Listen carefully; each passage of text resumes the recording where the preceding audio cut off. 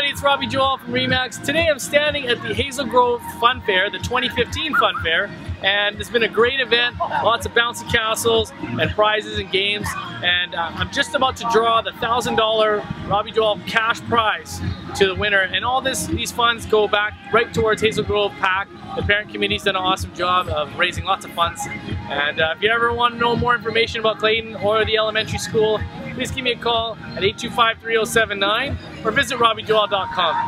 And by the way, I'm never too busy for any of your referrals.